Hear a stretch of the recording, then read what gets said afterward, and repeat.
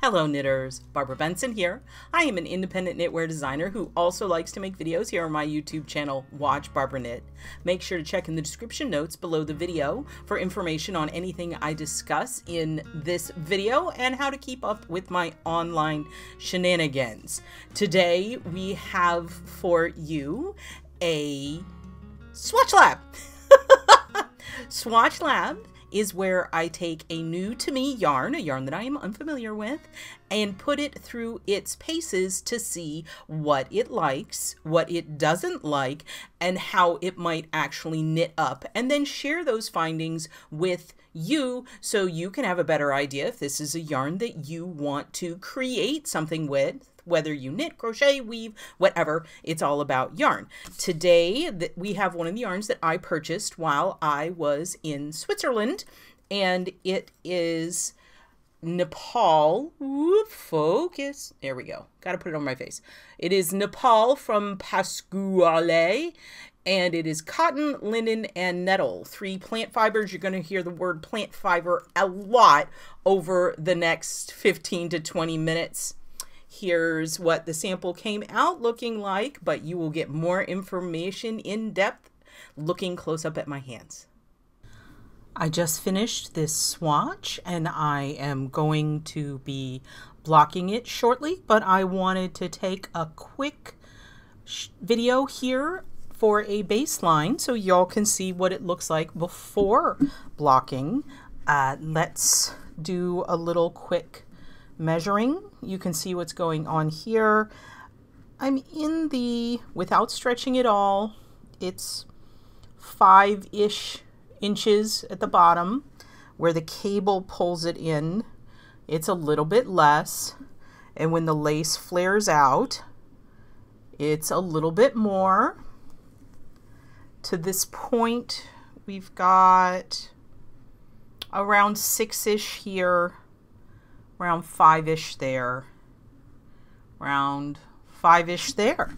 So that is what we are looking at before blocking. You can see what's going on here in the cables. The lace is a little bunched up. Let's flip it over. This is what the back looks like. So it's gonna go for its bath. The swatch is blocked. It's completely dry. What I did is I soaked it in lukewarm water and a little bit of wool wash for 20 minutes. And normally I'm super gentle when I do that, but this time because of the fiber content here, I kind of put it in and I did a bit of this bit and squished it around and abused it a little bit. Ideally, if I were going to make a garment that was going in the washing machine, I would have thrown it in the washing machine, but I knew y'all wanted to see it. And I wanted y'all to see this stage. So this is pinned, completely dried. You can see I did wires and pins, but no wires on this end because I wanted to get the lace to this fun curve and point. Now, we just looked at the measurements and let's look at what I blocked it to. So this is 5.5. Up here, we're at 6. Here, again, it flared out because we're going up to this lace. I tried to, when it was wet, like bunch this up a bit. This is a little overblocked for cables. Our length here is 8.5. That's what I blocked it to. But what I'm doing here is I wanted y'all to see at the same time I do what happens when we pull the pins, because it's going to tell us a little bit about the memory and how this is going to hold its block. So first thing I'm going to do is pull out these wires. Zoop. Didn't do much of anything. Zoop. And zoop. It stayed pretty stable, but there's still pins in it, of course. What we are looking for is if the fabric contracts, if it pulls back when we pull the pins, that'll tell us if the memory of the fiber is fighting the block. This is all plant fibers. I seriously doubt it's going to happen. Come on, duck. But we're going to find out. So I'm going to stick Mr. Duck up here. Let's start pulling pins.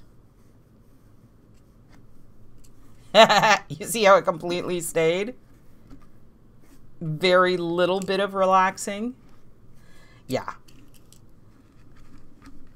This is doing exactly what I thought it would do. It is a plant. They are plant fibers. So they are not going to try to pull back. You do the same thing with wool, and even more with wool with nylon in it. It's going to pull back some if you tried to push it beyond what it wanted to be. So I'm going to put my lid on my pin so I don't stab myself. As you see, I had to lift my camera up because of how big this swatch got. So you've got a little bit of extra down here but now we can shift over because it's unpinned. Now, this is, look at this. Stiff. Look how stiff that is. This is linen. The very first thing I do whenever I pull something off of the blocking pins like this, I mean, look how stiff that is. Oh, this is, okay. Pointer duck is still here for emotional support because some of y'all might get twitchy when I do this. The first thing I do is this. Now, you don't want to rub it much if it's wool, but since this is a plant fiber, I'm going to break it down a little bit. And now you can see we have drape. See? If I had run this through the washing machine, it probably wouldn't be as stiff as it was initially. But now we've got something that has drape, which is pretty cool. And of course, it's not as crisp as it was. And that's interesting. It pulled back in here a little bit. That is interesting to see. That might have been my blocking. Now that I've crumpled it up a bit, let's see where we are size-wise. And the thing is I didn't write down what I had previously, but y'all are watching, so hopefully you're paying attention. So we're still at 5.5 here. This, you can see the cables. I feel like that pulled in a bit, because I think that was at 6-ish. And up here we're at 6. Yeah, so previously this was close to the same, but this and this, but this pulled in. Height-wise, we're looking at 7.5. If you are working on a garment, you want to make sure you measure your gauge after the crumple time. Okay? Because you're going to wear this. If you measure it as you saw straight off the pins without moving anything, you might not get an accurate measurement. So here is the swatch, and let's talk a little bit. I've mentioned plant fibers several times. This is Nepal. It is a cotton, linen, and nettle blend. It is from this Italian manufacturer, Pascuali, I believe. You can see it is 100% organic cotton, the cotton content.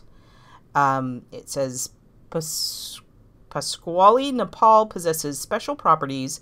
Its blend of cotton and linen lets your skin breathe with ease. Its nettle fiber composition provides your craft with a fine shine and soft grip. It is particularly well suited for garments worn directly on the skin and is extremely durable. The composition over here is 60% cotton, 28% linen, and 12% nettle. We have 197 yards in 50 grams. They are smaller skeins. This is telling us to hand wash it, so it's probably good I didn't put it in a washing machine. So they're saying, regardless of what I say, in theory, this I think could go in the washing machine, but always follow the instructions on your label. So this is saying hand wash. They're recommending US size 3 to 6, and I'm not going to mess with the gauge. So, and this is color 6. Here is what it looks like. Here, I'm going to move this so we can get a good look at the yarn. This is what it looks like wound up in the skein. This is what the individual strand looks like. You can see that it is a 2-ply yarn, but it is an uneven 2-ply. As you can see, okay, so what I'm doing with my fingers is I'm rolling my left hand away from me and rolling my right fingers towards me to unspiral, and see how easily that came apart. That has a lot to do with it being a plant fiber. This is a fairly loose ply, and it's not a tight or an even ply, and that is something that is the nature you really need to be aware. You can see that some of the plies go through a thick, thin action. So this isn't like a really, really consistent yarn. I'm not using consistent as a negative or a positive. It's just knowing what you are working with. You can see there are areas, and in my swatch there are a couple areas, and it's not particularly visible. When I was knitting it was visible, but like right there where you get some super chunk on they puff up. So it does have a thick, thin element to it that gives it a really nice rustic. It's charming. I'm not saying it's a negative. It's just to understand what you're working with. Oh, you can see right there. See under here? See how it gets a little bigger. See how the 2 plies are bigger there? But it is really nice. Oh, we need to do the pull test. And when you pull it, it pretty much doesn't change size at all. So there is really no loft to this. It's not really going to bloom when you wash it. And that, again, all of those are characteristics of plant fibers. You can get some cottons if they're spun in a certain way that are going to bloom. Oh, there, look here. That is a really big, thick, thin chunk. See right there? See how fat that 1 ply gets? So you've got this ply over here that's really skinny, and this ply that's floofed out. That is probably cotton doing that. So the different fibers behave in different ways. Okay, let's look at our swatch.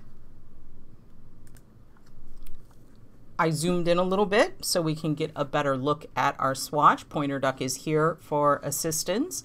As usual, in my swatchy swatch, I do lace. I create fabric on a bias so we can see how it behaves. I do a little bit of stockinette. I do a little bit of texture. I do some cables, and then I do some lace that is knit 2 together yarn over on both sides. So it is true lace, so that you can see how it performs in each of these things. This is what the back side looks like. You've got reverse stockinette, obviously. This is a fully reversible. This is moss stitch, so you can see. So the reason I did this on a size 4 needle, and the reason I chose that is I went on Ravelry and searched the 100 projects that are done in this yarn, and a 4 was the most common size used for this.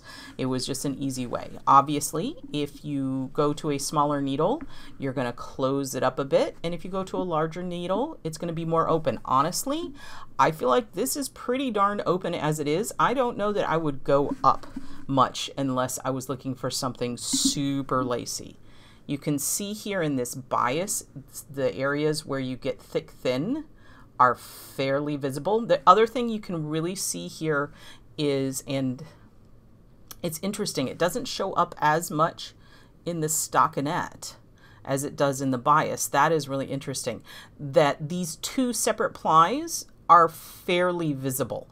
So that really, you need to take that into consideration, that it is bringing that extra visual texture, which is interesting. It has held the lace very nicely, and honestly that is what I expected. All of these plant fibers do well in lace, just lovely. But again, here you can see that thick thin going on. So that is going to give, if you're the kind of person who wants their lace to look just so, this thick thin may not make you happy, but I think it gives it a more casual look to me. The stockinette looks really nice, but again, this is the blend, the fiber blend of it with the linen and the cotton and apparently the nettle.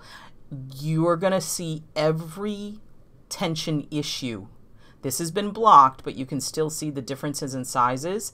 That is just the nature of this type of plant fiber. You're going to see every tension issue you had. It doesn't puff, it doesn't fill in the way that a fuzzier animal fiber will, but it's not a drawback. It's just something to know. I think it's absolutely gorgeous. There is a nice shine, and the label says that is from the Nettle, which is really interesting. Oops, see, there's another thick, thin action going on. I think that the shine from the Nettle gives you a little bit the texture, since it's going to reflect the light differently. But since the stitch definition is so good, I don't know that this kind of knit purl texture is really bringing that much to the party versus just doing straight stockinette. I mean, there's nothing wrong with it, but it's not wowing me. Here we go with our cables. The cables, I always do 1/1s and then 2/2s. This is not going to be a big poppy cable. If you look from the side, it's pretty flat. That's the nature of this fiber. Definitely, if I was going to do cables, I would go down a needle size or two to tighten up these purl ditches in between. And you can see this, you can really see where I said that this type of fiber is going to show all of your stitch tension inconsistencies. Even after blocking, you can see where it blew out, but this is the wrong side. So, and these very rarely look neat, but it looks great from the right side. I gotta say, as usual, I like the 2/2s better than the 1/1s. They have a lot more presence. This one, if you notice, so this one I did the cross, a purl row, and then 2 knit rows before I crossed again. This one is like squinched. So this is a cross and a purl row and then a cross. So I kind of like it squinched better. Usually it's good to leave space, but this really bulked it out, and I think I like crossing every right side row. It's kind of nice. Or maybe I didn't. I think I did. It's hard to tell what I did. So there's the cross and there's the purl. I don't know. I think it looks pretty cool. Yeah, because this one is definitely taller than that one. But it definitely is worth doing. I definitely wouldn't do like some fancy Aran fisherman sweater in this. This is not, because one thing you're going to get into is with the plant fiber, since it doesn't have the memory to pull back. You saw when I released it how it pulled back to hold its shape. If you do a heavier garment, right, with a whole bunch of cables, the simple weight of this is going to, over time, as you wear it, cause it to pull down. Now, I think what they're saying here about the Nettle fiber provides fine shine and a soft grip, I think the Nettle might be fighting that a little bit, and it might be better than just doing it in straight cotton, but it definitely, it's going to be heavier if you do a super heavily cabled piece, but small detail cables seem to be really nice. And here's the lace. It's not holding the lace out super fine, but it looks nice. Definitely worth doing. The mesh is a little inconsistent because of our aforementioned thick, thin action that's going on. It's not going to be like right here. See right here where the beak is pointing? It's not, it's going to be a little bit more irregular. Irregular is a good word, than with a finer, more consistent yarn, but it looks lovely. I definitely think any of these are viable cables as like accents and details, but not an all over cabled garment. The texture is going to cause the reflection. I wouldn't get into anything particularly intricate with that, but all in all, I think it is absolutely a lovely piece. I just realized I hadn't mentioned this is a fingering. It is a fingering weight yarn. I think it would make a lovely lightweight shawl, but I don't know that I would go to like a really big shawl with this, again, the weight of it might pull itself and distort itself out, but a smaller shawl, a really nice scarf would be great, and it definitely would make a beautiful garment to wear.